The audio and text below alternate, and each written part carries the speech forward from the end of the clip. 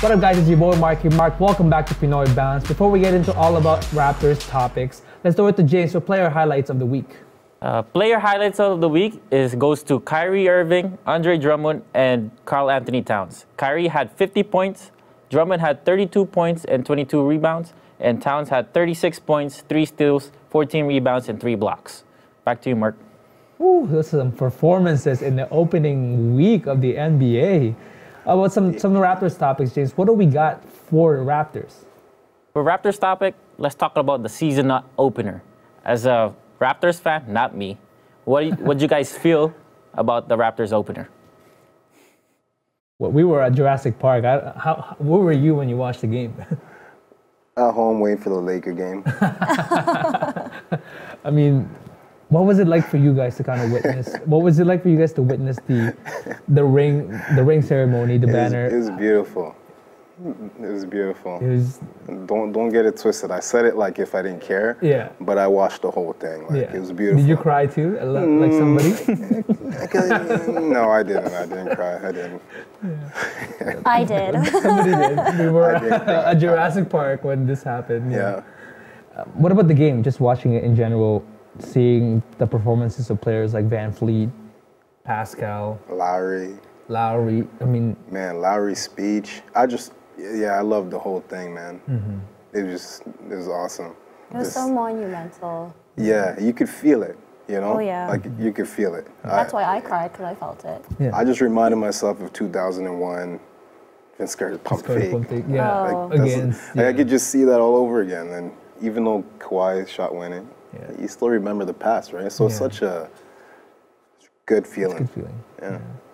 What were you feeling that besides, I mean, all that rushing into, did it kind of finally sink in that, hey, we're still champions, that we still are the team to beat, or? Oh yeah, for sure. Yeah. That can't die until that never dies down until a new champion. Exactly, until June 2020, basically. Even if we don't make the playoffs, you know, like let's say we didn't, yeah, we will. Exactly. But you know, you're still champions. You can't take that away. But I think I think we have a chance to go back to the finals.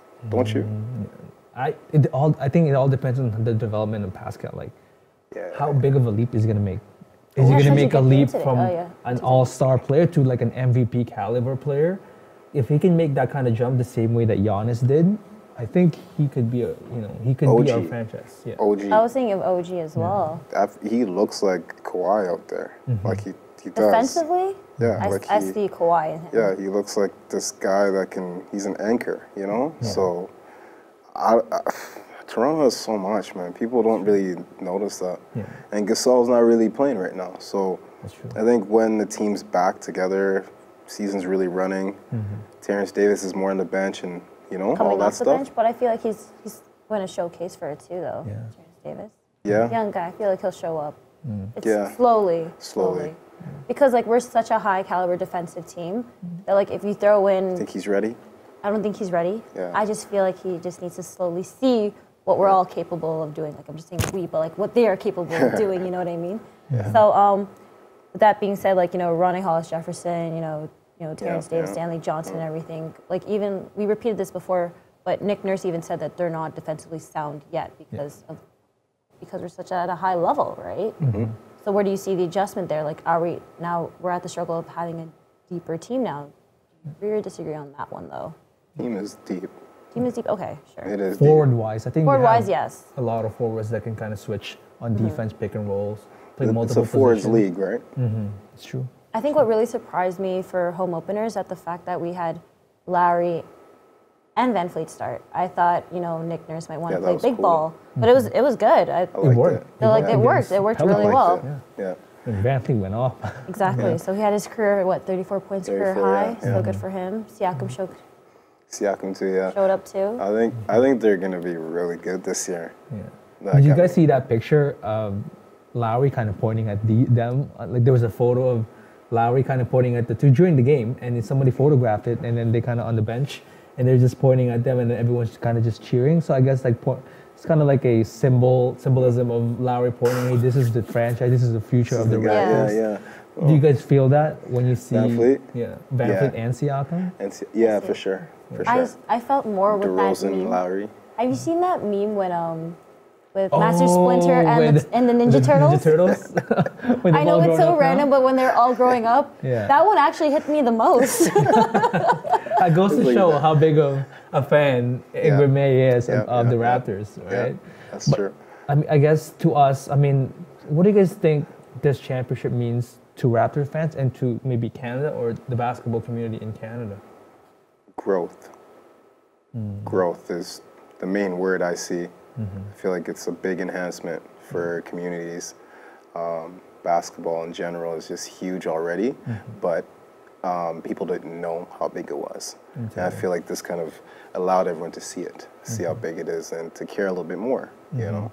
I feel like we should also give credit to our past players from, DeMond Stoudemire for sure. to Vince Carter, Chris Bosh, DeMar DeRozan. So like they've all Morris Peterson, right? There's so many other players, right? Tracy McGrady and everything too, right? There are so many players that try to build that foundation, right?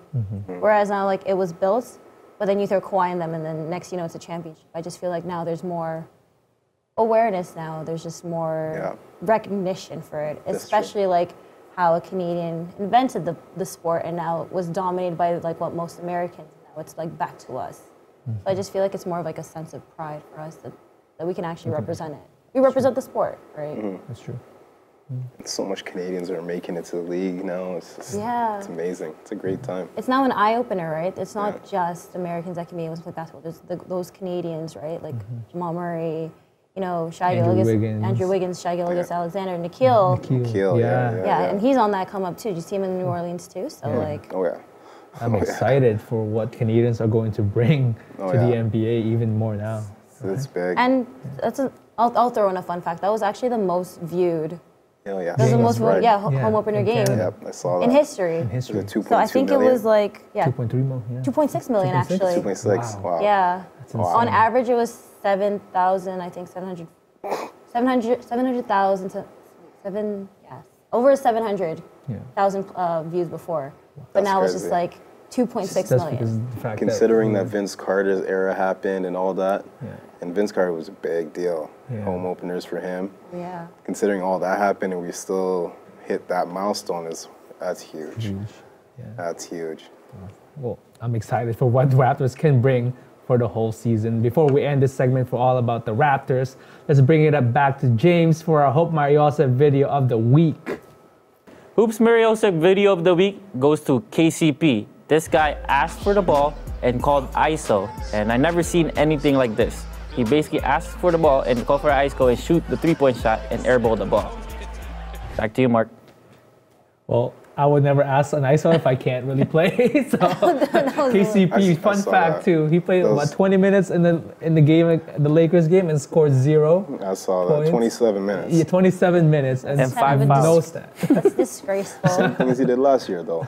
No surprise. Exactly. I hope you guys enjoyed that segment for all about the Raptors, but stay tuned because when we come back, ball culture at opener at Jurassic Park.